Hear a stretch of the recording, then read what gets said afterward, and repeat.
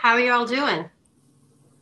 I'm out on Cape Cod, so for me, it's just a little bit after 10 o'clock. So, but I'm hyped up on coffee and I've got more to come. So with that, let's get started. So Leslie had mentioned that I work with a variety of global clients, a lot of names that you'd be familiar with. And I thought I'd share some of the different types of organizations that I've worked with because they all work with design in different aspects. Some of it is very specific product design, like Kohler in making bathtubs, and Clorox making cleaning supplies, and Pfizer making drugs that will save our lives, as well as makeup or experiences like Disney. So design is such a wide gamut from graphic design to industrial design. And so I've worked with all kinds of designers when we're in a room creating new products, new strategies, new ways of doing things. So just to give you a little bit of an agenda, I'm going to spend a little bit of time talking about mindset, the attitudes, the behaviors that enable good creative thinking and innovation. Then we'll spend a little bit of time playing with some tools and techniques used to generate options, communicate direction, alignment, commitment, as we explore creative process, and skill set to help pull the car out of the water. And so they're having some success with that, successfully using the red crane to pull this little white car out of the water. And it's going pretty well for them. And then suddenly they've got a bigger problem. So now the white car is back in the water, and now the red crane is soon to be in the water. So what do you think they do? Well, what they chose to do was to bring in a bigger crane, but this time it's a green crane. So they're using the green crane to pull the white car out of the water and then bring the red crane out of the water. And it's going pretty well for them, being successful. And they're now pulling the red crane out of the water. And then suddenly, now they've got a bigger problem. So the white car is back in the water, the red crane's in the water, the green crane soon to be in the water. What do you think they do? In the chat, anybody? What do you think they do? Bigger crane, yep. Mega crane, oh, everyone's got it. That's exactly what they do. They bring in a bigger crane, only this time it's blue. So, anyone know the definition of insanity? As Einstein says, it's doing the same thing over and over again, expecting different results.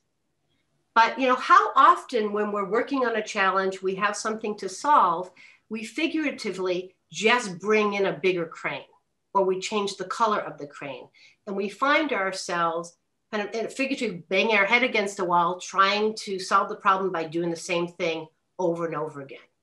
So really what we're going to spend some time on tonight is just looking at ways to do things differently, to give ourselves more options, more choices than just bringing in a bigger crane and changing the color.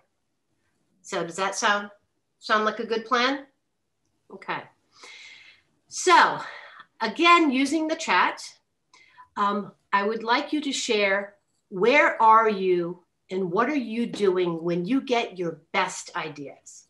Where are you? What are you doing when you get your best ideas? So I ask this question a lot, and here's the typical answers that I will get. So often mind calming activities, meditation, yoga, reading, listening to music, listening to a lecture, going to a workshop, hanging out with friends, routine activities like doing the dishes, laundry, gardening, things like that, exercising, working out, riding your bike, walking. That's a big one for me when I'm out walking my dog, driving or being the passenger in a car. Boy, I used to write a lot of papers when I was doing my master's, when I was driving in my head. In bed, right before you fall asleep, or when you first wake up in the morning. And the number one I will almost always hear is the shower, in the bathroom, in the bathtub, perhaps. And so when people ask me what I do for a living, I say, it's my job to bring the shower into the boardroom into the bathroom, into the Zoom room, into the classroom. So how do you bring that same type of thinking when we're not focused sitting at a boardroom table, and that when we get our best ideas in? And so I'm hoping that this is the experience that you'll have with me today. So back in 2016, the World Economic Forum met in Davos, Switzerland. And they were talking about the current workplace trends and what the skills that were going to be needed, mostly due to job disruption, due to technology and automation. So looking forward to 2020, what skills would be needed? And interestingly, the number one skill was complex problem solving, but really not that far behind it, that was creativity. And what I thought was fascinating in looking at this old study was that, you know, they we're forecasting at the time that we were going to be dealing with a pandemic and COVID-19, but those same types of what are traditionally soft skills that that would be helping for dealing with automation and job loss are needed right now in what we're dealing with in this pandemic. So problem solving, creativity, coordinating with other people, which is basically collaboration, emotional intelligence, cognitive flexibility, resiliency. And these are all skills that people who are designers and are intrigued by design tend to already be wired for. Those types of soft skills. All of these skills are critical for good design. So traditionally, the job market, they're looking for people, used to always be looking for, you know, what have you done before? What's on your bio? What's on your resume? But now more and more organizations are looking for what's your skill set and how are you wired and how nimble are you and what kind of flexibility are you as a thinker? So interesting time to be a designer, to be a creative. So just a little bit more backstory on this, what the research says. You know, the research tells you that people can learn to be better creative thinkers. Everyone's creative in some way. They may express it differently. Groups that are trained in a common language around creativity, innovation, outperform non-trained groups. Creativity flourishes in environments where it's okay to make well-intentioned mistakes. And we'll talk a little bit more about that later. 85% of the reasons teams don't achieve results are due to breakdown in communication and collaboration. And then finally, organizations trained in creative process report higher morale, more productivity than those who are not. So that's just to kind of, those of you who like to know the backstory and the validity behind it, there's lots of research that supports this. So when I'm talking about creativity and innovation, you know, what does that mean? And just to kind of give you some terms, or at least how I see the definitions, and there's lots of different ones out there. But for me, when I talk about creative thinking, it's about connecting previously unconnected thoughts, putting different things together. Creativity is then actually doing something with those thoughts. And innovation is when value is captured via that activity. So a lot of times I think one of the biggest things that get in the way when it's time to be creative is this thing here. You know, we get in our own way, our own attitude, our own mindset. You know, sometimes it's things we tell ourselves that aren't so. So when I think about the creative process, we're going to spend a little bit of time on mindset in the creative process and how we're wired, how we approach challenges. And so there are basically 4 stages in the creative process. So I'm assuming that all of you have had some exposure to different types of creative process. So where Wesley and I met was at the Creative Problem Solving Institute. So that's one of the kind of early processes that was established back in the 1950s that was developed by Alex Osborne, who's the O in BBDO advertising. He's also the guy who coined the term brainstorming. So, but there's also design thinking, there's, you know, design sprints, there's 6 thinking hats. And so I'm just curious, in the chat again, if you've had any training or exposure to any of the different design thinking methodologies training. Could you share kind of what type of creative process you've been exposed to, or any type of training or workshops types? I'm just kind of curious. Feel free to share in the chat. But basically, no matter what label we put on them, any type of creative process, design process goes through certain stages. We might use different language to describe it, but there's always some type of a clarification stage. You know, this is when we turn over all the puzzle pieces. We want to look at the data, understand what's going on, identify what we're trying to solve for, what the real challenge is, etc. You know, once we have that data, that information, we generate ideas, we ideate. Lots of options, lots of ideas. We then take those ideas and make them workable. We develop them out, and then we implement, we do something with them. We create an action plan and we do something. So we go through those 4 stages. And frankly, just as human beings, that's how we're wired to solve problems. But as human beings, we also have a tendency to have preferences. And the research will show that, you know, creative thinking is universal. It has these discrete steps, as I just described to you. And each of these steps require unique mental skills. And some of us prefer some steps, some stages over others, where we get energized by them or we lose energy, or it's more of a struggle. And these preferences can show up both as strengths and as blind spots, especially when you're working on a team with other folks. And so awareness of your own style and where your energy is in the creative process can really help, especially with teams, in terms of short-circuiting conflict, improving collaboration, and the ability to leverage style differences to be a better performing team and improve performance. So I'm going to do a little test with you. So when I think about this, so I've got, imagine in my hand, I have a can of spray paint. And I'm going to, everyone get ready. I'm going to throw a can of spray paint right through the screen to you. And I'm going to ask you to catch, everyone get ready to catch this can of spray paint. And when you catch the can of spray paint, I want you to very quickly, in the air, write your initials really large. Okay, everyone ready? Everyone ready to catch? I don't see hands up. Are you ready to catch? Okay, I'm throwing the can. Ready, set, go. There you go. And when you're done, slap your legs. Okay, so raise your hand if you wrote your initials with your dominant hand, the hand you write with. Yeah, everyone?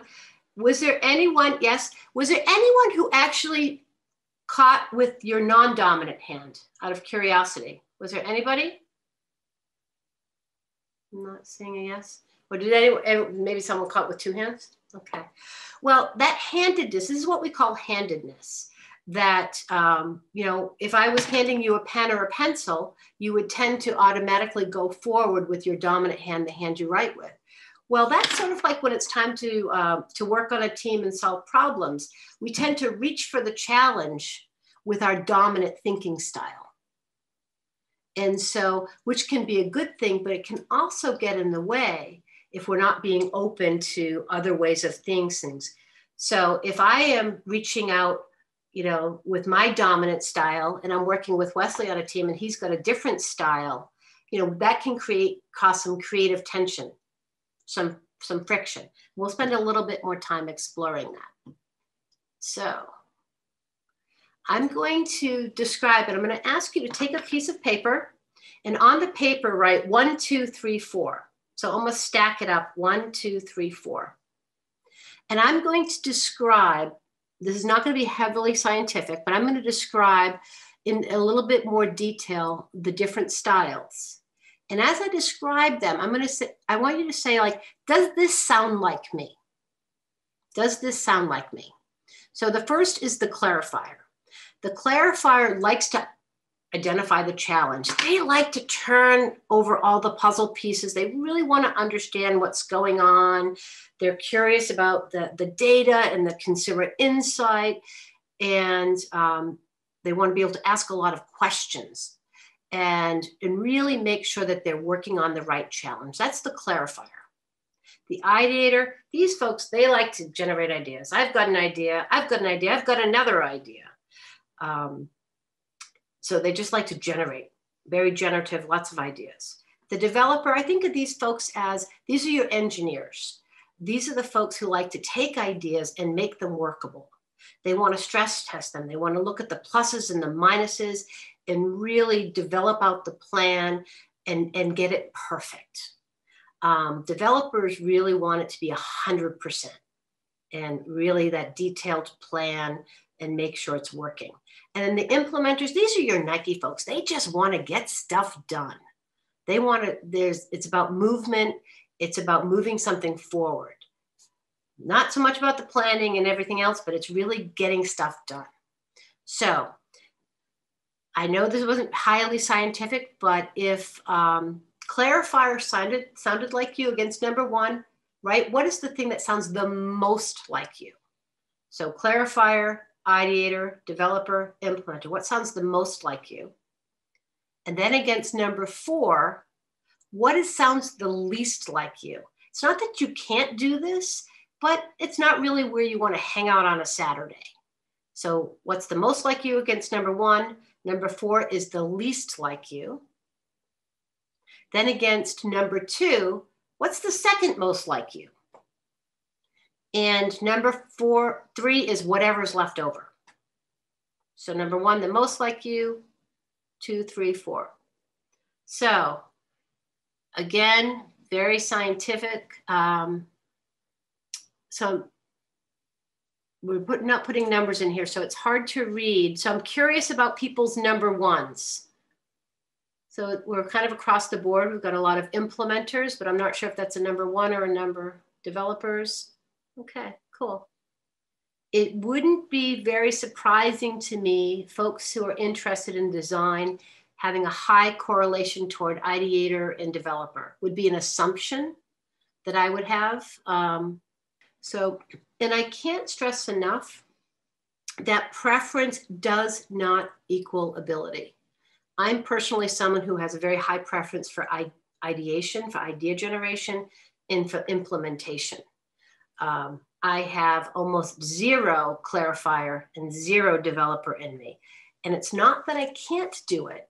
It just takes a lot more energy and a lot more focus. And even when I think I've been the best clarifier in the world and really understood the backstory, I'm not going to be anywhere near as good at it as somebody who has a natural tendency to it. I will always kind of give it a little bit more of a short shift and want to jump to ideas. So it's kind of paying attention to that tendency. And as we go forward, playing with some tools and process, I'd like you to kind of pay attention to how you're responding and reacting and what energy you're showing up with. Sound good? Okay. So with that, we're going to shift a little bit into tool set and skill set and playing with some different tools as well as the key principles underlying creative process. So as I said, we're going to spend some time on core principles. So first, a really important principle is to asking problems as questions. So often when we say, we don't have enough money, that's just a statement of condition of fact. And where can you go with that? How might we get more money? Automatically opens up a challenge to being solved. So my good friend, Sarah Thurber, is going to talk to you a little bit about how might we. Today's tip is about the secret power of language. You see, language and creativity are joined at the hip. In the words of philosopher Peter Strawman, language is the vehicle of thought. And after a point, what we can't say, we can't think. I'm Sarah Thurber, and this is your thinking tip from Foresight. So words have the power to influence thoughts. I don't just mean your words influence my thoughts. I mean your words influence your thoughts. The words you choose to describe a problem can actually influence your ability to solve it. Let's try this out. Listen to the difference between these two sentences. 1, these meetings are unproductive. 2, how might we make these meetings more productive? They both acknowledge the same problem, unproductive meetings, but the words in the first sentence frame it as a statement of fact, a fixed reality, sometimes known as a complaint. The second sentence, how might we make these meetings more productive, is a question. It invites solutions. It even suggests that you might be coming up with some of those solutions. The key phrase, how might we, is the secret to triggering new thinking. Turning your problem or complaint into an open-ended question automatically sets your mind working on creative solutions. It's not even happening on a conscious level. Now, you try it. Here's the problem. We can't afford a vacation. Turn it into a question. Start with, how might we? How might we take a vacation? There you go. Bon voyage. The phrase, how might we, actually made headlines in a recent Harvard Business Review article called, How Might We, the secret phrase top innovators use. So next time you have a problem, watch your language.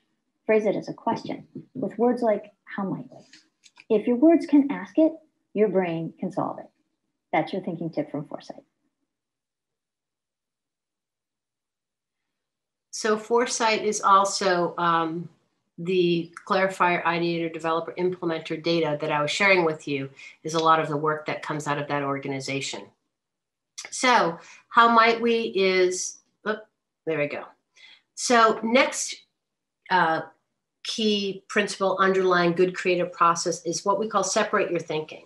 And that's separating what we call divergent thinking. So that is that broad, open-ended thinking that a lot of times you'll hear me say throughout the rest of our time together is make a list. So it's being generative and creating. And a lot of times we think about that as ideating. So generating. Then once we've generated lots and lots of options, whether we're generating data, whether we're generating ideas, whether we're generating action steps, we come back and we want to keep pushing out to get out of that safe zone, that stuff that we've already done before, the familiar, and push out broader to those undiscovered areas of discovery. Once we've done that, we then come back and converge and make choices and narrow it down. And we're going to spend some time practicing this, frankly, throughout the rest of our time together, practicing good divergence and convergence. It's very often that people will, generate one idea and just go with that first one. But what about the second right idea, the fifth right idea, the 100th right idea? So we want to give ourselves more choices to get out of the obvious into the new. So with that, we're going to practice good divergent thinking. And there's some guidelines for good divergent thinking. And so I'm going to ask you all to make sure you have some paper in front of you and something to write with. And I'm going to show you an abstract, an image. And I'm going to ask you to generate, and this is, often we might do this with teams, but in the Zoom land, we're going to be doing this as a solo activity. I'm going to ask you just to create a list. What's this? What else could it be? What else could it be? And your goal is to generate as many items as you can in 1 minute. So what's this? What else could it be? I'm going to ask you just make a list. Okay, so if everyone stop, and if you can total up the number of items on your list, you don't need to say what they are, but just let's see some numbers. I'd love to hear how many you came up with. Okay. And keep track of that first number that you've got. So the first guideline to good divergent thinking is to defer judgment. So defer judgment, negative judgment. So especially when you're working with a group and maybe you had an idea that you thought was silly, or maybe it was politically incorrect, and so you tend to censor yourself, and so you negatively judge your idea and you don't share it or you don't write it down, or maybe it seemed too simple. So that negative judgment, and we really just want to push that aside. But even more insidious than negative judgment is positive judgment. So maybe you're looking at this image and you see it's a ball. And once you see it's a ball, it can't be anything else. And so you sort of what we call satisfice on that first right idea. But again, what about the second right idea, the fifth right idea, the 50th right idea? So we really want to push back and defer judgment. Anything goes, okay? So I'm going to give you another object, another minute, and ask you to really push against and defer judgment, negative judgment, and just make a list, as many things as you can come up with. So what's this? What else could it be? Make a list, 1 minute. So again, if you could tally up the number of items on your list. Let's see. Oh, so look at that. That jumped up 17, 16. So we're seeing some higher numbers. Sometimes just getting warmed up. It's also, I think, sometimes harder. I know for me, it's harder when I'm working by myself. I feed off of what other people are doing, and that helps me build even more. So the next guideline is building on ideas. So building on your own ideas, certainly building on the ideas of others. That's I think one of the challenges being in the Zoom world, but later on we're going to be in breakout groups and we'll be able to really build off of each other. So, before we had the pictures, the little blue ball. So if that's a ball, it could be a soccer ball, it could be a football, it could be a baseball, it could be any other kind of ball you imagine. Or maybe you saw the blue and you said it's a planet. If it's a planet, it could be Pluto, it could be Jupiter, it could be Saturn, it could be Earth, and so on. So just building on attributes and features, but it's all just about creating a longer list. So another guideline is to seek wild ideas. So before I mentioned Alex Osborne, he's that O and BBDO who coined the term brainstorming. And Alex said, it's easier to tame a wild idea than it is to invigorate one that doesn't have any life. So don't censor yourself. Whatever comes to mind, let's capture those wild ideas. So I'm going to give you another image, another minute. I'm going to ask you to really work hard at deferring judgment. Try to build off your ideas. So again, if it's Saturn, it could be Pluto or Earth or Mars, etc. So build on your ideas and go wild. Anything goes, write it down. Okay, everyone ready? All right, here we go. What's this? What else could it be? So 20, so we've got some pretty big numbers. So curious, did you have progress? So yes, no, maybe. Did you see an improvement over time? Great. Yeah, in the last one. And sometimes it's like a muscle. The more you practice, the more you do it, the better you get at, the more fluent you become. I know for me, if I'm working with other people, my divergent muscle is a lot stronger than when I'm working by myself. So the last guideline is to go for quantity. Set a stretch target. Say, no matter what, I'm going to go for 20 and then push past. Set a target. Linus Pauling, 2-time Nobel Prize winner, says, the best way to have good ideas is to have lots of ideas. So give yourself more choices, more options. So curious, because I usually get asked this, what these images actually are. It's a brush. There we go. It's actually a toothbrush under a microscope. The one with the balls, any ideas on that? I would say, yeah, gross candy. It's Mars candy under a microscope. And this one, any guesses? It's something sticky. Yes, actually it is something sticky. It's actually honeycomb. So all of these different things under a microscope. Honey, there you go. Anyway, I just know for people who are clarifiers, that would have driven you mad all night if you didn't know the answers to that. So ideators probably didn't care. So now that we've had a chance to diverge and we've generated lots of options, it's now time to then sift through those options and converge. And if you've had any experience working in large organizations, often this is when all those really amazing creative ideas go to die, is at least what can happen in some organizations. You know, we brainstormed all these really great options, and then people kick in with the, oh, we've done that before, or yes, but, or it's too risky, and so on and so on. And so part of good convergence and making choices is about preventing yourself from killing a good idea or an idea that has possibility before it has a chance to live. And so the guidelines we talk about is being deliberate, being focused, really looking at every idea possibility before you make a final choice. Check back against your objectives, that you haven't strayed too far from what it is you're really trying to solve for or to create. Always with an idea of continuing to improve your idea. That first red idea on a Post-it note may not be where you end up. So continue to evolve it, be affirmative. And that's looking at focusing on the positive and staying open to novelty, especially don't rule out those wild ideas. Again, you can always tame something back. And we'll have a chance to play with this more and revisit these convergent thinking guidelines. Another key principle, we start with praise first. So, you know, imagine you have a little brother, a little sister, or a niece or a nephew, or a next door neighbor, and they come home with this amazing portrait that they've colored in school. Now, you don't start with the, oh, I can't believe, why is her skin green, or purple hair? Who has purple hair?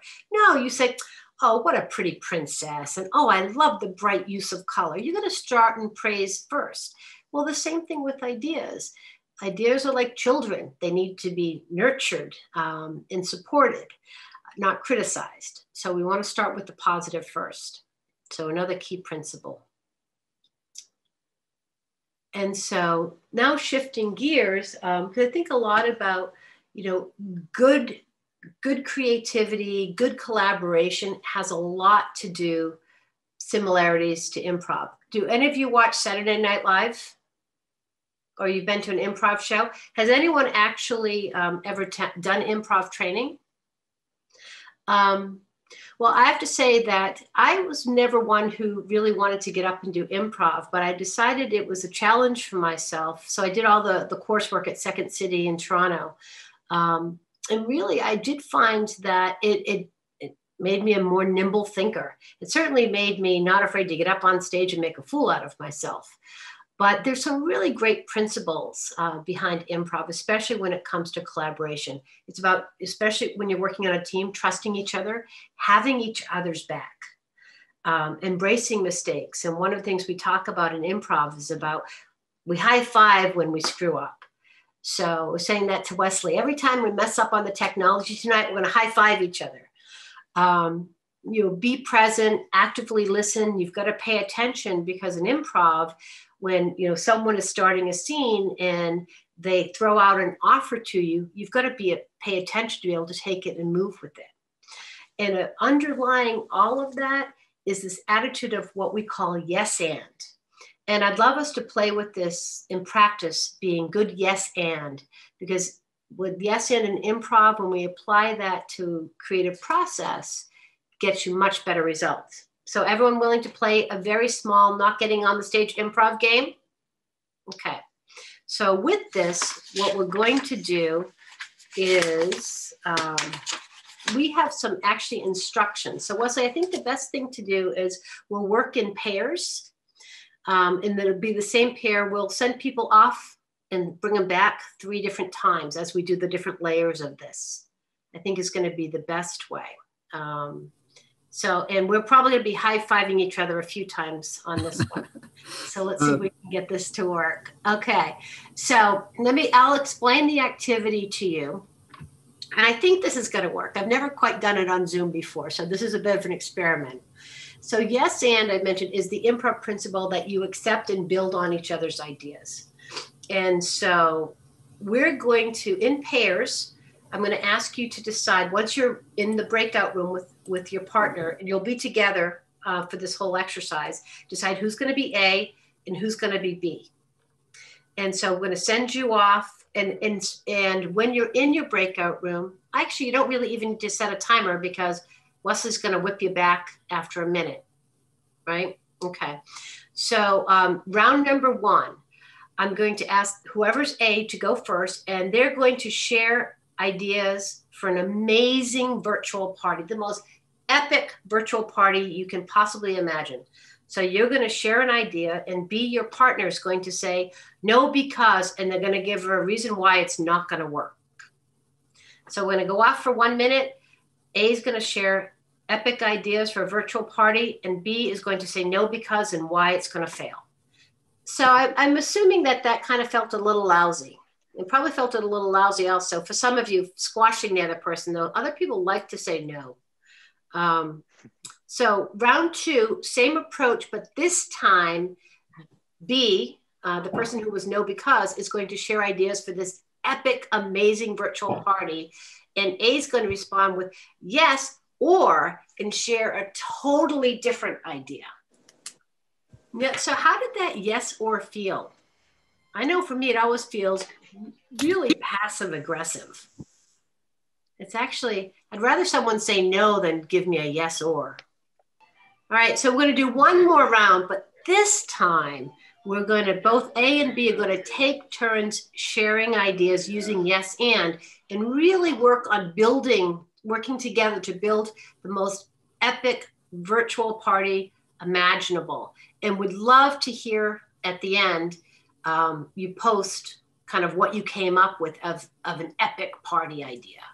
So, well, thank you for your patience with this one. We weren't quite sure if the yes anding virtually like this was going to work, but it gives you just a sense of that different layers and really resisting the no because or the yes or, and paying attention to when you're sort of frankly working with other folks and crushing their own creative spirit by yes oring them, but focusing on that yes and mentality, that yes and mindset. So that was sort of some of the core principles that I wanted to focus on with you, that everyone's creative, that importance of separating divergent and convergent thinking, asking problems as questions, as Sarah had phrased, how might we, or in what ways might we, what might be all the ways. So asking problems, invitational questions, having a yes and mindset, using affirmative judgment, that praise first. You think about that, the coloring picture with the green skin and the purple hair, and having a creative attitude and collaborating. And we're going to take that forward as we now play with some creative thinking tools. And so we talk about the creative process, clarify, ideate, develop, implement.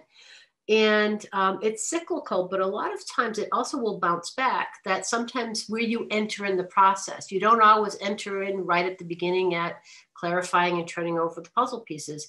It may be that it's, we're very clear on the question and we're going to jump right into ideas, or we've already got a detailed plan and we're going to plan for implementation. Or sometimes you need to step back and backtrack because you don't have all the information that you need to go forward with.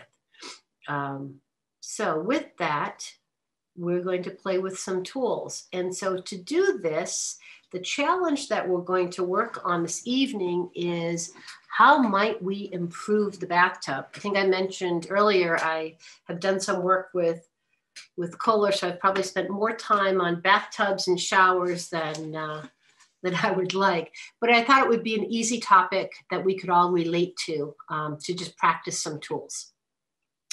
So what I'm going to do is introduce you to a series of tools that you'll work on individually, but then we're going to work in larger groups as we take some of these ideas and then develop them out. Sound good?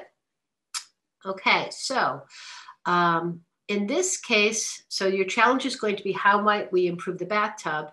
And as we move forward with this, as a designer, I want you to think about, what's the itch behind this? Why would you need to improve the bathtub? Who might you be designing for? What challenges might that person be facing? So in the back of mind, because right now it's an open field. I'm not going to provide you with data that's very specific. So basically, you can decide those answers, who you want to design for, what challenges they're facing, okay? And so I'm going to ask you to have pen and paper ready, or markers or Post-its. And first, we're going to start off with ideating and thinking up lots of options, exploring new combinations, building on ideas. And I'm going to introduce you to a series of idea generation tools. Just a side tip, you know, one of the things, and we talk about shower thinking and why do you get your best ideas when you're in the shower, when you're driving, is often when we have a challenge to work on, when you step away from it, when you're doing something else, suddenly all these other idea possibilities will flood in. I mean, I will always have, you know, my phone in my pocket. So if I'm coming up with ideas when I'm out walking the dog, you'll often see me, you know, either texting myself ideas or recording ideas. So capturing, writing down ideas whenever you have them, so you don't lose them. So with that, first tool is going to be basically Post-it note brainstorming. So right on the top of your page, what might, you know, how to improve the bathtub. And then I'd like you to just first burst whatever comes to mind. And for 3 minutes, we're going to set the timer and write down as many ideas as you can in 3 minutes for improving the bathtub. And remember to defer judgment, build on your ideas, and seek wild ideas. The crazier, the better. As many as you can come up with. So if you can stop, we're going to move on. So another tool. I'm just going to throw a couple of different ones at you. The next one is looking at the challenge from different perspectives. So, and these are some prompts. So I'd like you to come up, and if you have more than what's on the target, that's great. But 2 ideas from a child, 2 ideas from your favorite superhero or movie star or athlete. So it could be your favorite Marvel character or, you know, whoever you want. So at least 2 ideas there, 2 ideas from your grandparents or a senior that you know, and two ideas from your pet. So another divergent tool is called a forced connection. So this is when we take force a connection between your challenge, so how to improve the bathtub, and something completely unrelated. So we take this unrelated image and we look at what are some of the attributes of this, or characteristics or attributes of this other thing. And then we ask, what ideas do I get for solving my bathtub challenge based on this other thing? So I'll give you an example. So this was actually a challenge a good friend of mine worked on. They were doing some work for Frito-Lay. And the challenge was, you know, what might be creative possibilities for a new fun hand-to-mouth snack? And so they were doing a forced connection, and they brought in pictures of all this different industrial equipment. And so what were some of the attributes that they listed? Moves a lot of dirt, destructive, plow, dumps, noisy, rolling, scooping, wish I could drive one, construction. So these were some of the attributes that they came up with. And then they started to take those different attributes to generate some new ideas for a new Frito-Lay product. So any idea what the snack was that they came up with from this? You got it. So this was exactly how they came up with Frito-Lay scoops. So they looked at a bulldozer and said, new snack idea. So ideas can come from anywhere. So we're going to play with some forced connections in relation to your bathtub experience. So looking at this picture, what are some attributes when you look at the picture of this fruit? So fresh, wet, healthy.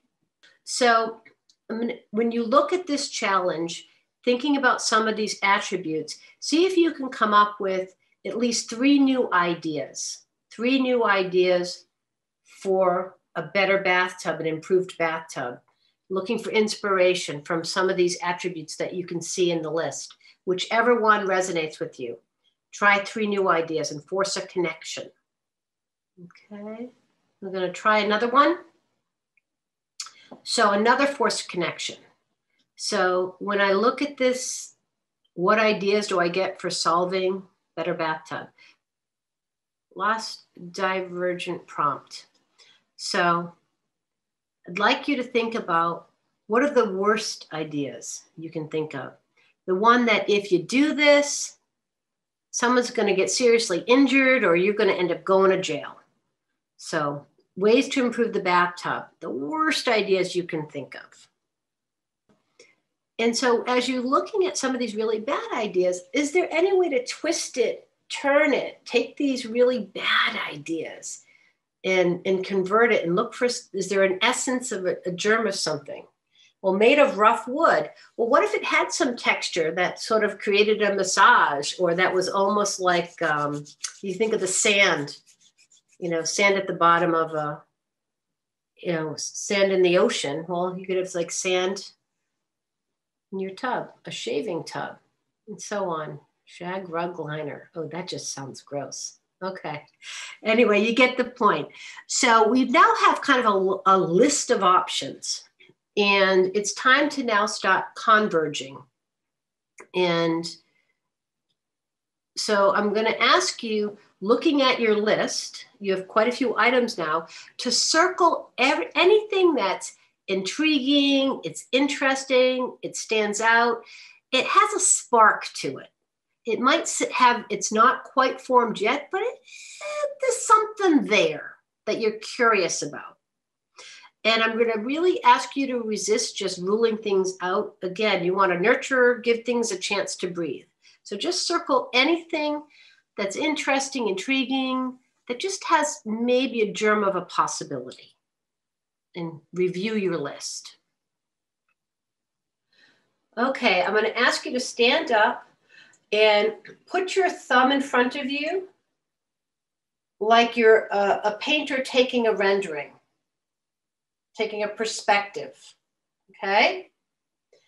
And so I'm going to ask you to then, with your feet planted, you're going to follow your thumb around your body without moving your feet, just twisting from your waist, and follow your thumb like a clock as far around your body as you can go without injuring yourself, and see how far you can get and kind of mark where you've gotten to, and then slowly come all the way back to the front.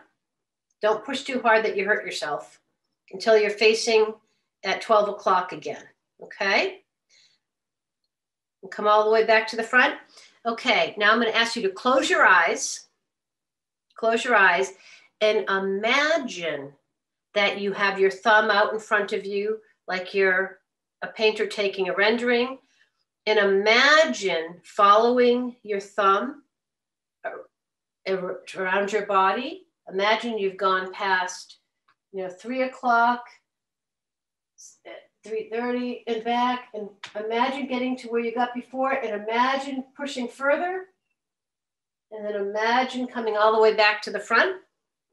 Okay, open your eyes and put your thumb out in front of you again, and let's repeat the live exercise. So follow your thumb around your body as far as you can go like a clock, and see where you got to. And come all the way back. So, did you get any further? Yes? Thumbs up. Did you get further? Yes. Yeah. So, yes. Excellent. Come on back. Take your seats. Partly that's just to stretch a little bit, but it's also to kind of hit the point that part of the reason we add a lot of these tools is we can always stretch more. We can always have more ideas. And so it's really giving ourselves that ability to stretch and also to look at different perspectives. And I think I just needed to move a little bit. So with that, you've had a chance to converge your list, and we're now moving into the develop stage. And so we want to take these idea possibilities and make them more workable and detail them out. And we're going to be shifting to work in teams now. So you're going to be, I'm going to give you a little bit more background, but then you're going to be put into teams of 4-ish people, depending on how the numbers work. So, but first I want to give you a little bit of background in terms of develop and the tools that we're going to be using. So with develop, we're going to strengthen the ideas and prototype them out, help them come to life. And this is to evaluate and strengthen ideas, take ideas that are little possibilities and really flesh them out and make them great. Really challenge you to consider novelty, to some of those wild, wacky, weird ideas that you may have come up with. Play with those. Remember to use affirmative judgment. We want to start with praise first. And this is also going to create an opportunity to overcome any of the weaknesses and strengthen ideas, okay? And then these tools are going to be shared with you. So this is one of my favorite tools. I can't tell you how many times I've been with a group and we're in the ideation phase and we have all these little idea possibilities, but they're all a little on the lame side.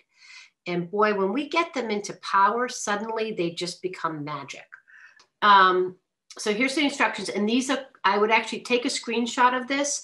We're also going to upload them to you, but just in case, take a picture of this. Appoint someone to be your scribe, to be the note taker for the group.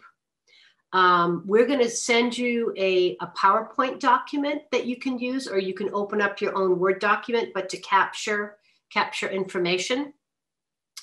The person whose first name is closest to Z is going to go first. Okay. Each person shares 3 ideas. So thinking about that list that you already have, 2 ideas that your favorites, and 1 of your ideas that's really out there, your wild idea. And Kimberly, your challenge, you've got to do something new. You can't use the one you've already got, okay? So 2 favorites and 1 out there wild idea. And then as a team, so each of you will share, and as a team, you're going to choose 1 idea to further develop using power. So you're going to look at the positives, the objections, the what else's, but I'm really going to ask you to fill out that form, the template that we're providing you with. And then really taking all that into account, how does the idea evolve out? Then you will capture the idea using the idea T template that we've provided. So basically, and I'll show you this, that a stranger could read this and get it, understand it, and get excited about it without you being present to explain it, so that it can stand independently. And this is a sample of an idea T. And you've been sent this template. So you want to give it a snappy headline, a simple snappy headline. And then you want to give a sentence or 2 description, and even some supporting descriptive bullet points, and then sketch a fun image. You know, you've all got your computers there, so if you want to drag in a picture, that's fine too. Often we will even build something out and model it if we were in a live setting. So you're just going to do a really quick little idea T. So with that, I'm going to, the last thing we're going to ask you to do is we're going to go back into your teams just for, say, quick 3 minutes. And I'd like you, and take a shot of this or just write it down. I'd like you to take 3 minutes as your team and talk about kind of what happened. What was your experience in the past 2 hours we've been together?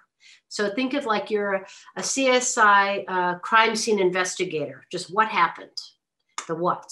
The so what? So what do you think about that? What do you feel about that? Do you like it? Did you hate it? And then the now what? What might you do with any of what you've just learned and experienced? What sticks? What might you throw out? Well, so Leslie and I were going to have a virtual dance party. So if any of you want to hang out and do that, otherwise, we're just going to say goodnight. Hopefully I'll see you at Mindcamp Connect. You're very welcome. There's a lot of cool people hanging out, doing interesting stuff.